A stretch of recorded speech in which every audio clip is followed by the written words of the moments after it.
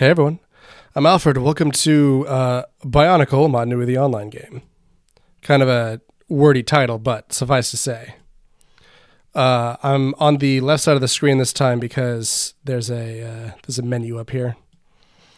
And I wanted to make sure that people could see me click it. So, Bionicle's been canceled for like about 12 years about. So I decided that I would fill people in on what it is. This is Lego Technic. It's a building system. This screenshot is from, I think, Brick Experimentation Channel. It just shows that they have gears. They do gears. You know, they work like that. That's what they do. And Lego is starting to branch out in the 90s and not just make blocks. And they started to work on some other ideas. These things called slicers, which was their new Technic imprint. And the idea was that you would combine action figures in Lego and make like a larger Lego piece that had a humanoid shape that you could like play with. The designs are okay. This is a different one. And they attempted to have lore. This is what the planet that they all lived on looked like. Little strange, but you can even see in Bionicle there are 6 elements. 6 primary ones, and you can see that they're kind of pretty much... They're very similar here. There's green, which in Bionicle was air, fire, water, ice, underground, rock, and shadow. But this is a more typical Bionicle. This is Takua. This is the guy we play as in the game. But yeah, Bionicle was another like step forward in making action figures and Lego combine, and it saved Lego from bankruptcy in the 90s. And I am an avid fan and collector of Bionicles and have been basically all my life. I recently went to my dad's house and scored some fresh new ones, which I'm very, very pleased about. And by fresh new ones, I mean things that I've had for decades to begin with. But yeah, this is 2001. This thing, this right here is an original from '01, and I still have it. But yeah, another idea with Bionicle was that it was going to be a very like multimedia project. So there are, of course, Bionicle books, Bionicle comics. There are 4 movies. There was going to be a video game about year 1. Didn't pan out that way. But we got this in addition or instead of. And I'll talk about that more, but longtime viewers of the channel have probably heard me talk about Bionicle before because I love it. All right, so this was a game released really early in Bionicle's life cycle. And it just... You get to explore around the island, which is called Mata Nui, and do it. So yeah. This is one of these cans. Part of the early lore thing was like, hey, kids just get the cans and then throw them away, but the cans could be used for things, so why don't we put it in the story? So the lore is, all these people wash up on this beach,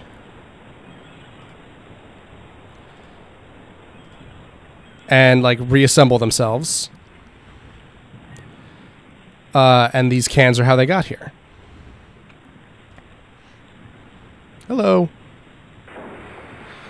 Help me, my village has been attacked. I believe this is Maku, if I remember her name in Mask.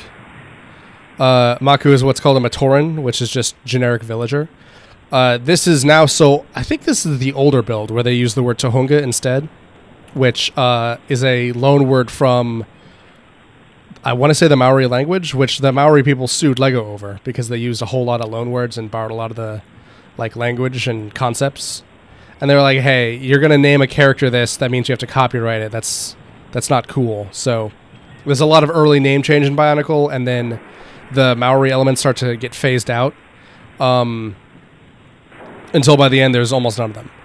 But this is a typical Bionicle. This is a Matoran.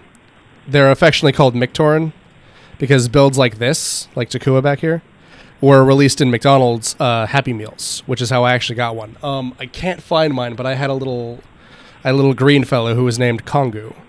And he got more lore later, and he's actually on the cover of this game, which I will Let's Play at some point. Yeta. Will you help me? Who are you?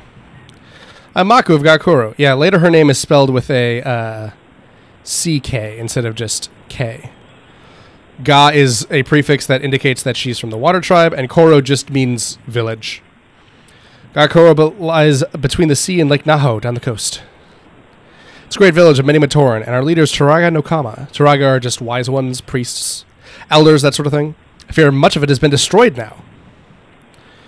What happened? I was away when the Rahi attacked. Rahi just means beast. There's some attempts at making a conlang early on in the years. And by conlang, I just mean borrowing words from the Maori language. After they were like, hey guys, let's get more original with this and work more on actually making a language instead of just borrowing words, stealing words even, from other cultures, the conlang starts to get a little more complex and clever, I would say. But they never go too hard with it. There are a few language ciphers, though, and I used to be able to speak one. I know that that's not cool, that I used to be able to do something but can't anymore, but... Anyway, Rahi attacked. When I returned, the monsters were everywhere, destroying everything in sight. Nokama and the others barricaded themselves in a hut to hide, but the Rahi broke the pump, and the hut sank beneath the waves. Ooh, a cutscene. That's a Tarakava.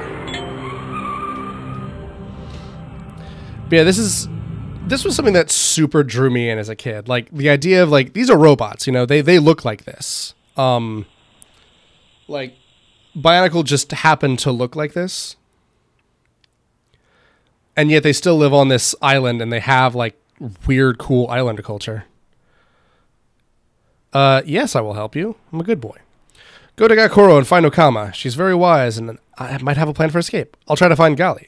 The Rahi are near the village. She's the only one who can defeat them. She's on a great quest, very far away. The only way to get to Gakuro from here is into the sea. So you must take my boat. I'll search for the Toa on foot. Good luck. Tell Okama I'm safe. So there are 4 species. Matoran, who are just basic rando villagers. Toa, who are cool, powerful warriors. We haven't even seen one yet, but they come in those canisters. The Toa are always my favorite. And then the Turaga, who are wise elders. The Toa have elemental power and are way, way stronger. The Turaga have a little bit of elemental power, but are about as strong as a Matoran besides. Yeah. They didn't animate us on there. I guess it's...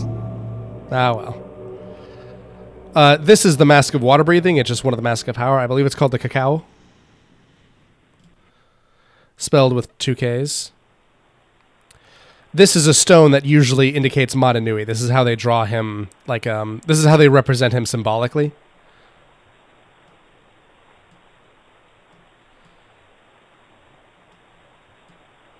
Yeah, puzzles. Oh. Get up on in there.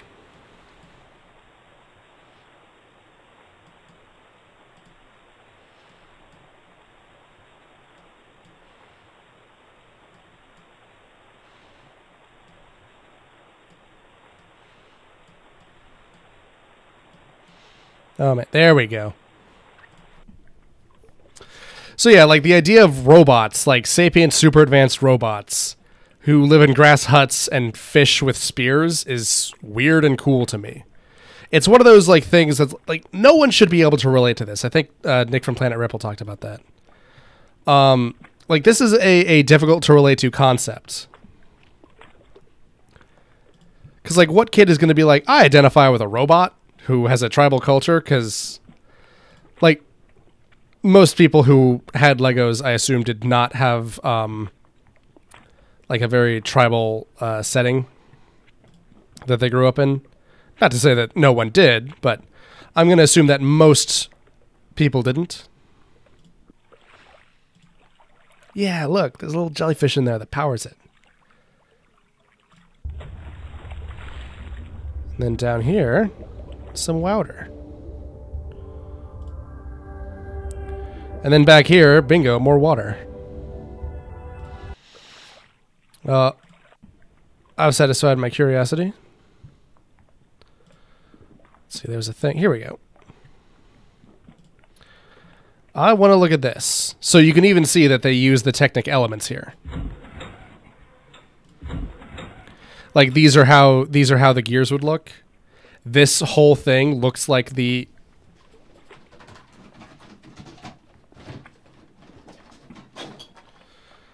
This is Pohatu, but you can see that his torso piece looks very similar to this machine. Because, you know, the idea was that these were all built in Lego. That everything was in Lego. So we unfortunately do not have anything to help us here. But yeah, there was someone talked about how no one should be able to identify with this. It's such a weird concept.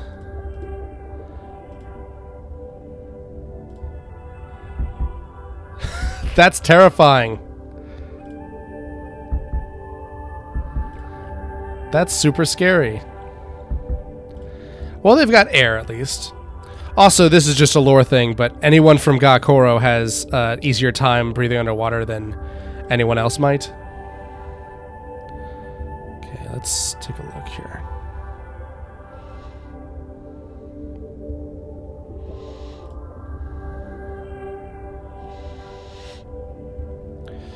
Because I'll be honest, I have not played this in a good decade.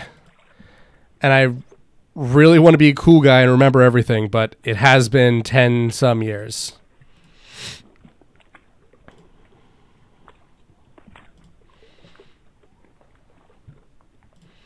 Did we ever go over here? Okay, we did. So, let's... I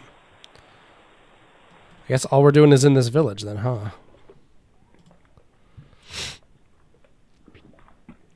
But yeah, you'll have to pardon me. Not as, don't as remember as much as I would like. Okay, so you drag things.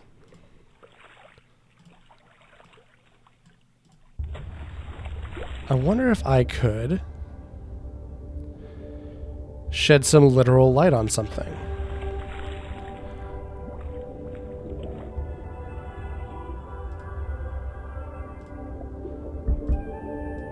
Do you want this?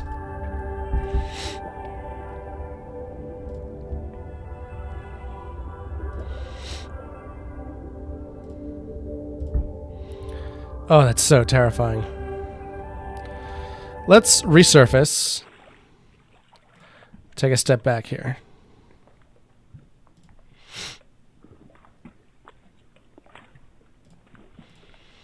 Imagine that the stuff that I want might be over there. Okay.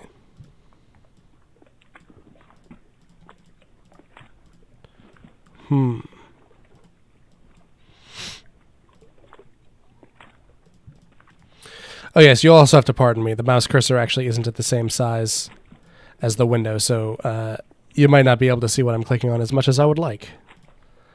A little unfortunate. Huh? Who is that? Who's there? Hurry, my friend, you're our only hope. Mako sent me to rescue you. Mako escaped? We were worried about her.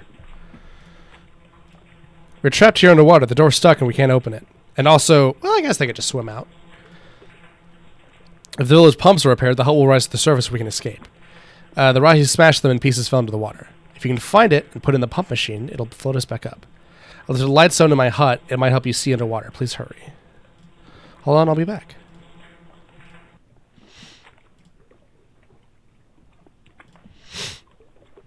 So where's Nokama's hut? I assume that's who's talking. She's something of a mouthpiece of the village. Alteraga are. It's kind of their job. And for those watching my Salt and Sanctuary playthrough, I am still a little sick, unfortunately. Is this her?